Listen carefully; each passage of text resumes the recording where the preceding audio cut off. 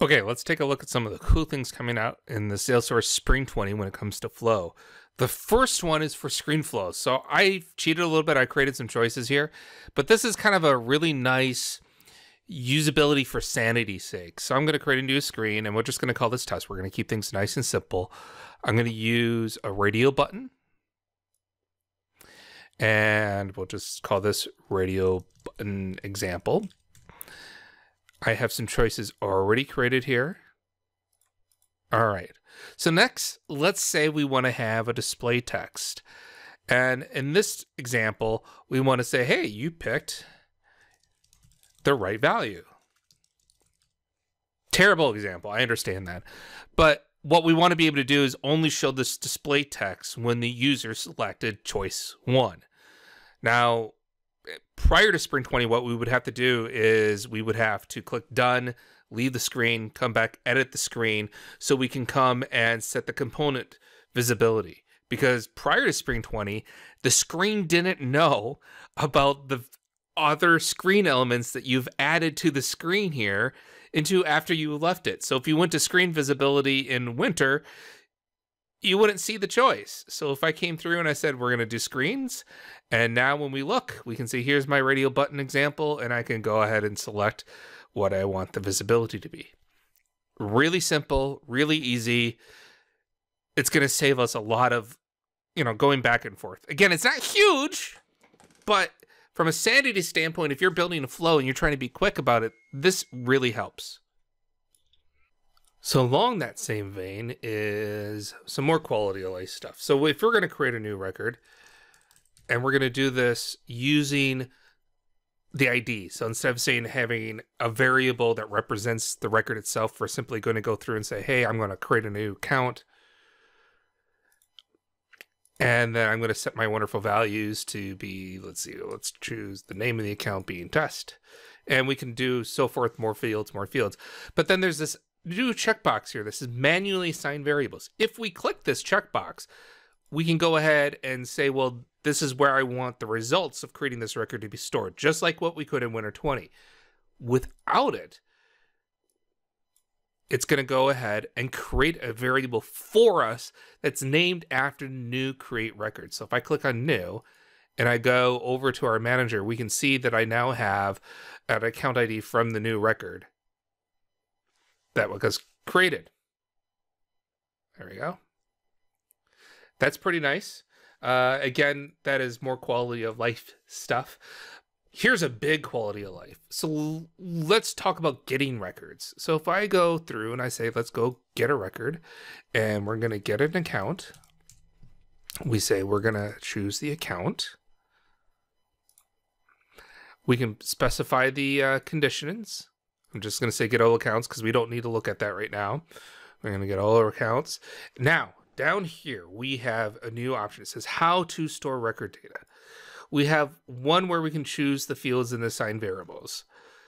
We can choose fields and let Salesforce do the rest. So this is kind of similar to what we can do now, where we say, hey, I want the ID, I want the name, I want the address, and so forth. The choose fields and assign variables, that's essentially if we're going to be doing everything ourselves. But the big one, this automatically store fields, is huge. It will essentially mean that we no longer have to specify what fields that we want to use. Now, the trick here is it doesn't actually get all the fields on your account or whatever object you're getting. It's only going to get the fields that you reference further on during the flow. So if you go through and say, hey, I need to use the account name in an assignment, that's okay. It will just go through and just get the name. It won't get any of the other fields on the account other than the ID. There's a really, really neat benefit to doing this. And that is we can now traverse the relationships. So let's say we want to go through and say, hey, I want to pick something based off of, I don't know, let's do the owner. Well, because we have our account already specified for us, we now get these nice little arrows. And so I can go through and say, hey, go find me where the owner is, and I can go and pick a value. It equals Brian Kwong. Now, we can't do this in Winter 20 right now. And the reason why we can't do this is because we can't traverse the relationships in the get records. We have to specify the actual field. So the only way to duplicate this is you have to create a formula field on the object that traverses the relationship for you and pulls down the information to that object. And that may be something you still want to do if this is something that's going to get used over and over and over again, or potentially is going to get used in other things like list views or reports or something along those lines. But the fact that if you're getting all fields from your get object, you can simply traverse the relationship is wonderful. It means we can do things like grab the record type name instead of having to use IDs. This is a big deal for Flow. It's going to make our lives so much simpler and easier to do.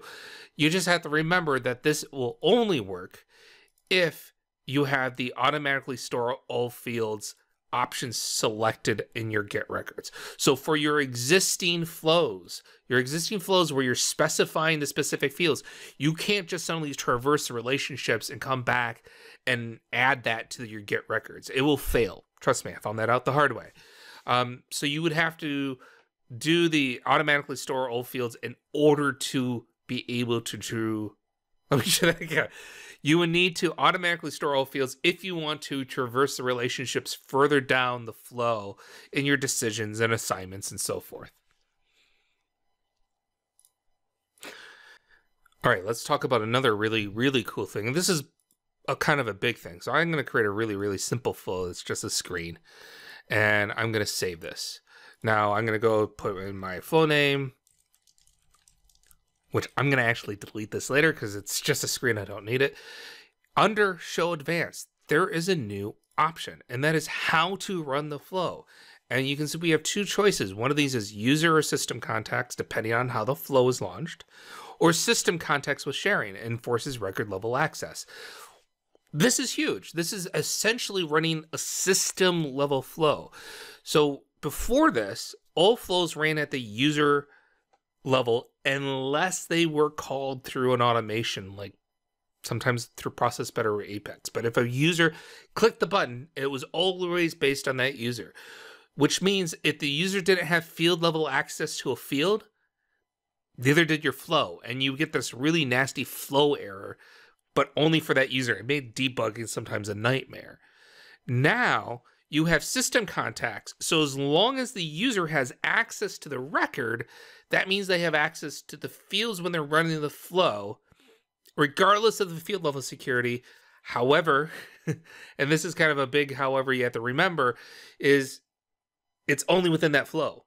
So if you are doing something and then you leave the flow, the user doesn't keep that access. It's only the flow that has access. It's essentially the same thing we can do with triggers and Apex classes now, where we have with sharing enabled, which is always a good thing because that is more secure. But it's still a really, really cool choice. Let's talk about another big one. And this is going to require us to build a new flow, because this only applies to auto launch flows. Now this looks like a plain old normal auto launch flow. However, if we double click on the start element, we have more options. So you may recall the previous one where we could do a scheduled, meaning we can run flow to happen on some sort of daily, weekly schedule. We now have this new or updated records flow makes fast updates. Essentially what this means is flow can now be called when a record is edited or created, and it acts as a before trigger. So think back about your order of execution, right? We would start with what are the fields that are required at the system level.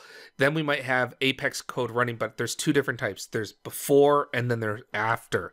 And the before is code that happens before the record actually gets saved to the server, after the record gets saved to the server, and then we do actions. In this particular circumstance, we are making the update, the actions, before the record is saved to the server. And this is really useful for if your flow is updating the record that triggered it. So you create a new account, you edit an account, and you want to have flow update something to that new account or the updated account. You can do that within Flow, and you can do it before it saves to the server, which means it is faster because it happens as a single transaction versus having to have the server save it, make a change, and then have the server save the record again. Now, there's a couple of caveats to what we can do here. First one is we have to specify what the object is. That makes a lot of sense. We also can determine whether or not it's going to happen only when it's created, if it's updated or created or updated. And I'm going to choose account again. Now take a look on our left panel here. You'll notice when I click done, poof, actions disappear. Some other things disappear from our data. And that's because right now there are certain things that we cannot do in a before context. So this is really useful for, again, updating fields for the record in question. So if you're going to update the field or the record that just got edited, just got created, this works out really, really well. I actually did this for doing something really, really simple, where if an account met some sort of criteria, I wanted to go ahead and update a field. We can do this in Process Builder right now, but this is kind of like getting Process Builder within Flow. So our options, we can do assignments, decisions, we can loops, we can get records. So for example, we can go out and say, go grab all the related records associated to this account for this object, loop through them, and then do stuff. The most common one, which is about 70% according to Salesforce, 70% of all Process Builder type field updates are to the record that's being modified. We can simply do that by either doing a direct assignment, or if there's criteria, we can do a decision. So for example, if we're going to do a decision here, and we'll just say, create an output here, the variable that is representing the record being modified is this $record. So let's do where the active is true. Gotta put my label in, and we'll relabel the default just for good measure. Okay, and then we can do our assignment, and let's just go through and pick something. So we're going to pick the record again, and let's just go change the billing street.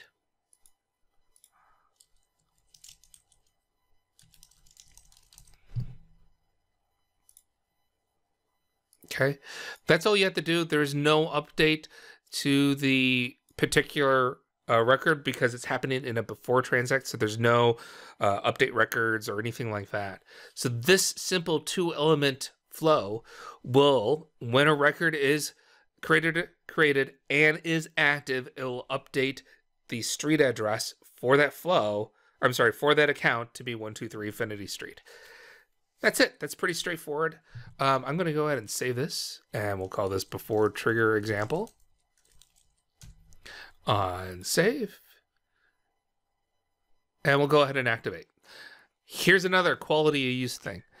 If you needed to deactivate a flow, you had to go back to the flow, look at the versions of that flow, and then click deactivate. Now, we can deactivate it directly within the flow builder itself. So just like we can activate them, we can now deactivate. I like that. Last thing, and this was kind of teased in the winter when we talked about opportunity contact rows. We can now have triggers on opportunity contact rows with Apex code. In Spring 20, we can now do it in Process Builder, and because we had these before triggers, we now can do it on opportunity contact rows. So I just wanted to show you quick that opportunity contact row is something we can select as an object here. And this means we can do all those really difficult things that we've been wanting to do for a long time. Ensure that people always have an opportunity contact row on an opportunity when it's at a certain stage. You know, beforehand, we had to kind of rely on trying to run automation after the fact because we couldn't do things based on when the contact row was added or updated. We had to rely on either running something scheduled on a very frequent basis or going through and hoping that when they're up, or go ahead and hoping that they are editing the opportunity at the same time so we can then do a check to see if there's opportunity contact rows or automation. It was a headache. So now we can do a lot of cool things right exactly when an opportunity contact arose, created or edited. Now, this by far is not everything in Spring 20 with Flow. There's a whole bunch of things, including shortcuts, more items regarding being able to find resources quickly in the toolbox based on the API name, label, description, categorizing your actions to make it easier for admins to find things, doing things that reduce limits, or at least hitting them more frequently due to the way that records are being updated. A bunch of other stuff. It is worth looking at the release notes, even if it's just for the Flow stuff. The only other kind of big thing is that the Cloud Designer is no longer going to be available, but that's okay. We have this great new Lightning Flow Builder tool. We don't need a Cloud Designer anymore. Good riddance. I hope you like what you see. If you have questions, please feel free to post them down below in the comments section. I always look at these and I do my best to respond to every single one of them. And stay tuned, because my next episode of Wizard Apprentice, where we are continuing our journey on how to use Flow, is coming soon. So, let's go cue the ending screen. Hey, thank you very much for watching. If you want to get a cool shirt like this, you can go to thewizardnews.com/shop and you'll find shirts like this, as well as stickers, coffee mugs, notepads, even pillows. To get more videos, make sure you subscribe and then click on the little bell icon to get the notification for a future video. Remember, the magic is out there. It's yours for the taking.